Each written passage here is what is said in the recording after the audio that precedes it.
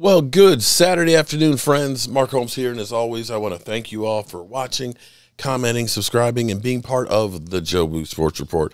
Without you guys, as well as you ladies, you know that this literally does not work. Tomorrow's the Super Bowl. We're going to have a Super Bowl party here tomorrow.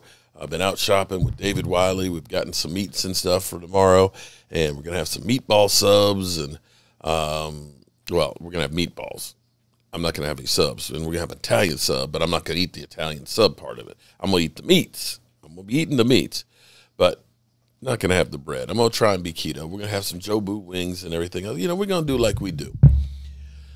So while I was out and spending some time with my wife, we heard that Sean McVay is contemplating retiring because he wants to start a family, which is admirable. He's a young guy. If he ends up getting the Super Bowl, you could see that because he could still have his options open about coming back, and he could end up getting his family started, spend time with the kids and stuff, and still work, you know, making about $10 million in the booth, which is not a bad gig at all. And so we had that news, which was interesting to say the least. Then, of course, there's news about Washington, but you know Washington, Washington deserves its own video. They've literally had the week from hell.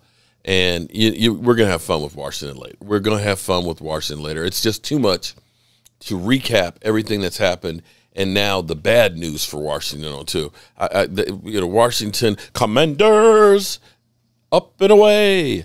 They need their own video. But then there's Gronk, who was talking about his best friend, Tom Brady, and saying that he thinks that Tom Brady will take a couple years off to recharge his batteries and that he'll unretire. Wow.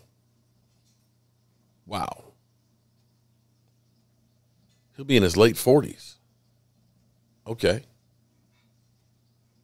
All right. But the biggest news that we have actually today is Sean Payton talking about giving Mike McCarthy a call.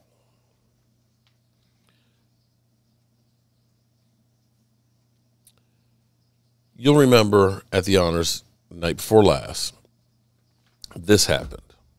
Coach of the Year, MVP, the Walter Payton Man of the Year. Oh, God, that reminds me. I wanted to give a shout out to my friend Sean Payton, who retired from the Saints after 16 years of coaching. Let's give it up for Sean Payton. Did a great job there. Sean will now return to his true passion, finding a way to take Mike McCarthy's job. So, Greg, is this supposed to be music playing right now? Ooh, I don't know about that joke, Eli. I mean, look, we all know Keegan is a pro. He nailed the delivery, but might be too much of a thinker. A thinker? What? Eli, Payton, guys, what is happening? Are you doing a Manning cast of the NFL honors?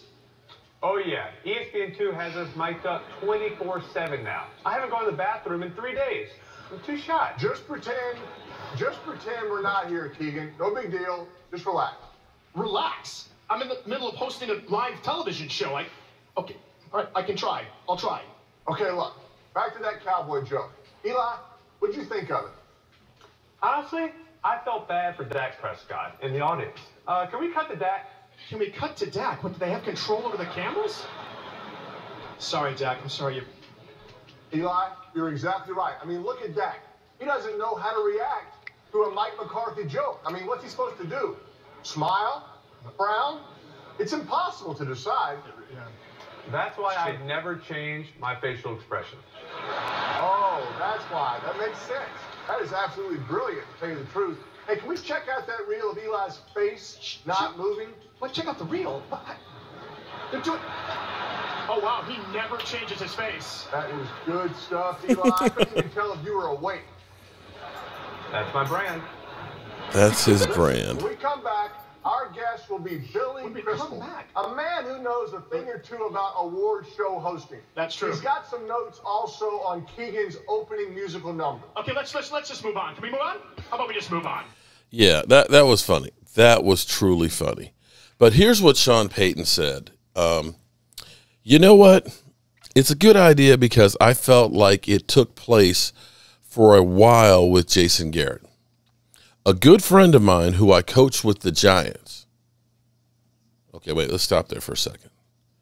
So you're buddies with Jason Garrett because you coached him, and Mike McCarthy took his job. Am I okay? Are you following me here? Okay.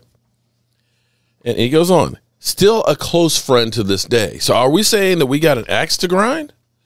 And I consider Mike someone who's a close friend. I consider him as someone who's a close friend. But you just admitted how you're a close friend with Jason Garrett. And you say, I consider Mike. Really? Really? Mike's done it long enough. We both entered the league as head coaches the same year in 2006. We're the same age, and we're from the same background. Look, our paths have been different. I'm his biggest fan. And I think I'm one of those guys who's a fantastic, and I think he's one of those guys who's a fantastic coach. You know, when I hear I'm his biggest fan, I think of like Skip Bayless saying, oh, I'm Dak Prescott's biggest fan, but, or I think of Dan Orlowski, oh, but nobody's a bigger fan of him than me, but. Could you imagine Mike McCarthy getting a call to be reassured by Sean Payton? I'm imagining that Sean Payton would, call him, ring. Hello, Mike McCarthy here.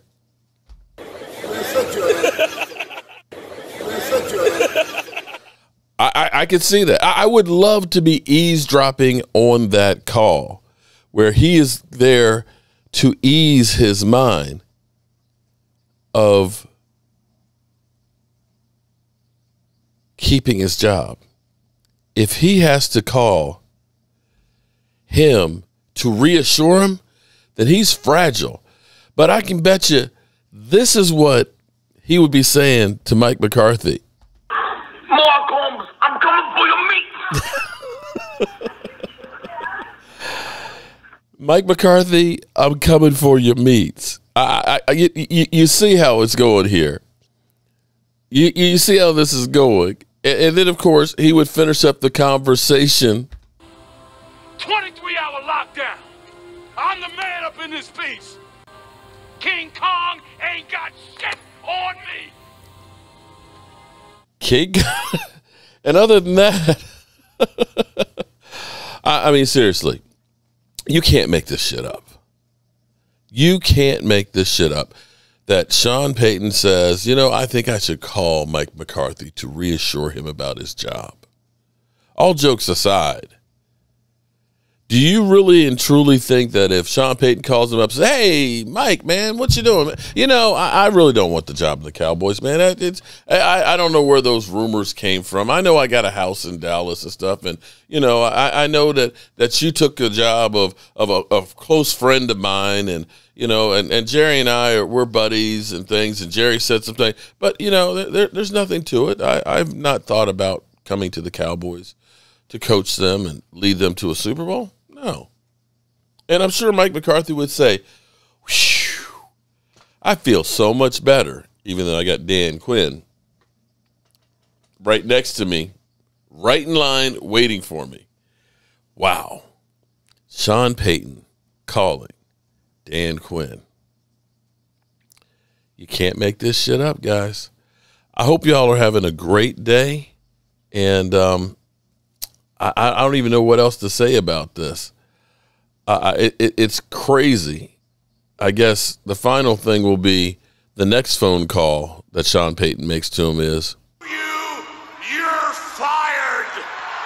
You're fired. Whoa! You're fired. all right, we've had a little bit of fun with this thing, but, hats off to Mike McCarthy, because if he can make it through all of this stuff with Jerry Jones and everything else, going through his litany of things and the stuff that he said and so on, God bless him. If he can coach through this, he is a real coach. With that being said, I'm going to be out of here, and I will see you guys later.